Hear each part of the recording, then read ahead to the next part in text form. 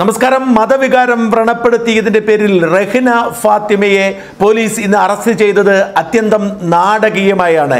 കഴിഞ്ഞ ആഴ്ച റെഹ്ന ഫാത്തിമ ഹൈക്കോടതിയിൽ മുൻകൂർ ജാമ്യാപേക്ഷ നൽകിയതിന് ശേഷം അത് ഹൈക്കോടതി തള്ളിക്കളഞ്ഞതിന് ശേഷം എന്തുകൊണ്ട് ഫാത്തിമ റെഹ്നയെ അറസ്റ്റ് ചെയ്യുന്നില്ല എന്നുള്ള ചോദ്യമൊക്കെ പല കോണുകളിലും ഉയർന്നിരുന്നു. എന്നാൽ റെഹ്ന ഫാത്തിമയെ അറസ്റ്റ് ചെയ്യുന്നതിനുള്ള നടപടിക്രമങ്ങൾ പത്തനംതിട്ട പോലീസ് അപ്പോൾ തന്നെ എടുത്തു കഴിഞ്ഞു. എന്നാൽ റെഹ്ന ആ മുൻകൂർ ജാമ്യാപേക്ഷ തള്ളിയ ഉടൻ തന്നെ ഡൽഹിക്ക് പോയിരിക്കുകയായിരുന്നു. ഡൽഹിയിൽ സുപ്രീം കോടതിയിൽ സന്ദർശിച്ചതിൻ്റെ പാസൊക്കെ റെഹ്ന തന്നെ ഫേസ്ബുക്കിൽ പോസ്റ്റ് ചെയ്തു. ഞായറാഴ്ചയാണ് റെഹ്ന തിരിച്ച് ഇവിടെ എത്തുന്നത്. ഞായറാഴ്ച എത്തി അന്ന് ആർത്തവം പരിപാടിയിൽ റെഹ്ന പങ്കെടുക്കുകയും ചെയ്തിരുന്നു. അപ്പം പോലീസ് നമ്മളോട് പറഞ്ഞു, മറുനാടൻ മലയാളിയുടെ റിപ്പോർട്ടർ പോലീസുമായി കേസ് അന്വേഷണം ഈ അറസ്റ്റ് ചെയ്തുകൊണ്ടുവരുന്ന അവരോട് നമ്മൾ പോലീസിനോട് circle inspector G സുനിൽകുമാറിനോടും sub inspector ബിജുവിനോടും സംസാരിക്കുമ്പോൾ അവർ പറഞ്ഞത് കഴിഞ്ഞ ഏതാനും ദിവസങ്ങളായി റെഹ്ന ഫാത്തിമയുടെ മൊബൈൽ ഫോൺ വഴി അവരെ ട്രേസ് ചെയ്യാൻ ശ്രമിക്കുമ്പോൾ കേരളത്തിന് പുറത്തായിരുന്നു.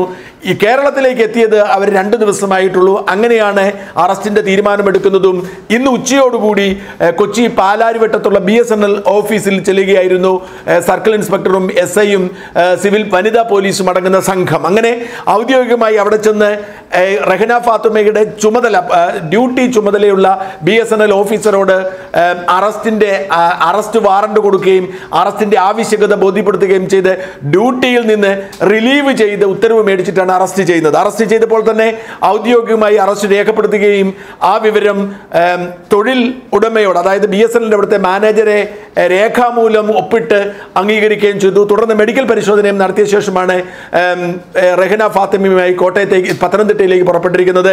ഇത് വൈകുന്നേരം ഒരു 5 മണി 6 മണിയോടുകൂടി പത്തനംതിട്ടയിൽ എത്തുമെന്നാണ് കരുതപ്പെടുന്നത്. അങ്ങനെ പത്തനംതിട്ട എത്തിയാൽ നമ്മൾ ഈ വിവരം കൂടുതൽ എന്താണ് ഇന്ന് സംഭവിക്കാൻ പോകുന്നത് എന്ന് പോലീസിനോട് ചോദിക്കുകയുണ്ടായി. ജാമ്യമില്ലാ വകുപ്പാണ് ചാർജ് ചെയ്തിരിക്കുന്നത്. അറസ്റ്റിലായ വ്യക്തി, അതായത് റെഹ്ന ഫാത്തിമ പോലീസിനോട് സഹകരിക്കുവാണെങ്കിൽ എത്രയും വേഗം മൊഴിയെടുത്തിട്ട് ഇന്ന് തന്നെ മജിസ്ട്രേറ്റിന് മുൻപിൽ ഹാജരാക്കി റിമാൻഡ് ചെയ്യുകയാണെങ്കിൽ മജിസ്ട്രേറ്റ് എന്തു പറയുന്നു അത് ചെയ്യുമെന്നാണ് പോലീസ് പറഞ്ഞത്. അതേസമയം അവർ ചോദ്യം ചെയ്യലിനോട് സഹകരിക്കാതിരുന്നാൽ, വേണ്ട വിവരങ്ങൾ പോലീസിന് കൈമാറാതിരുന്നാൽ, പ്രത്യേകിച്ച് ഫേസ്ബുക്കിൽ പോസ്റ്റ് ചെയ്ത വിഷയമായതുകൊണ്ട് വർഗീയ ലഹള ഉണ്ടാക്കുന്നതിന് വേണ്ടി, മതവികാരം വ്രണപ്പെടുത്തുന്നതിന് വേണ്ടി 295A ആണ് ചാർജ് ചെയ്തിരിക്കുന്നത്. അത്തരത്തിലുള്ള ചാർജ് ഉള്ളത് കൊണ്ട് തന്നെ ആ മൊബൈൽ ഫോൺ നൽകേണ്ടതുണ്ട്, ഫേസ്ബുക്ക് പോസ്റ്റിന്റെ വിശദാംശങ്ങൾ നൽകേണ്ടതുണ്ട്, ഫേസ്ബുക്ക് പോസ്റ്റിനെ ആക്സസ് ചെയ്യാനുള്ള അവസരം കൊടുക്കും. ഇത്തരം കാര്യങ്ങളൊക്കെ അവർ നിഷേധിച്ചാൽ പോലീസിന് 24 മണിക്കൂർ കസ്റ്റഡിയിൽ വെക്കാൻ അധികാരമുള്ളത് കൊണ്ട് നാളെ രാവിലെ പോലീസ് കോടതിയിൽ ഹാജരാക്കിയാൽ മതിയാവും.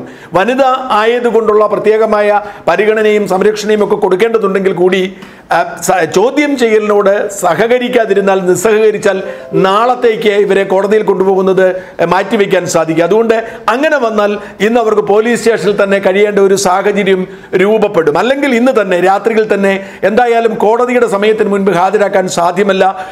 കോടതി അടച്ചു കഴിഞ്ഞാൽ മജിസ്ട്രേറ്റിന് വീട്ടിൽ കൊണ്ടുപോയി ഹാജരാക്കിയാൽ മതി. മജിസ്ട്രേറ്റിന് മുമ്പിൽ ഹാജരാക്കിയാൽ മജിസ്ട്രേറ്റ് അപ്പോൾ തന്നെ റിമാൻഡ് ഉത്തരവാണ് നൽകുന്നത്.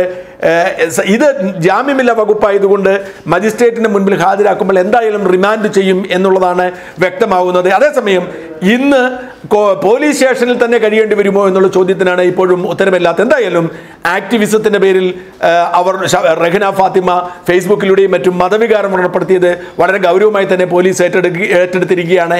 അവരെ ഇന്ന് ഉച്ചയ്ക്ക് അറസ്റ്റ് ചെയ്തു. അവരുടെ ജോലിയെയും ഇത് ബാധിക്കും. എന്തായാലും പോലീസ്, ഈ പത്തനംതിട്ട പോലീസ് അവരെ പത്തനംതിട്ടയിലേക്ക് കൊണ്ടുപോയിക്കൊണ്ടിരിക്കുകയാണ്. ഇന്ന് വൈകുന്നേരം ഒന്നുകിൽ അവരിന്ന് പോലീസ് സ്റ്റേഷനിൽ കൊതുക് കടിയേറ്റ് തന്നെ അവർക്ക് അവിടെ കഴിയേണ്ടി വരും നാളെ രാവിലെ വരെ, അല്ലെങ്കിൽ ഇന്ന് രാത്രി തന്നെ അവർ റിമാൻഡ് ചെയ്യുമെന്നാണ് പോലീസ് നൽകുന്ന സൂചനകൾ.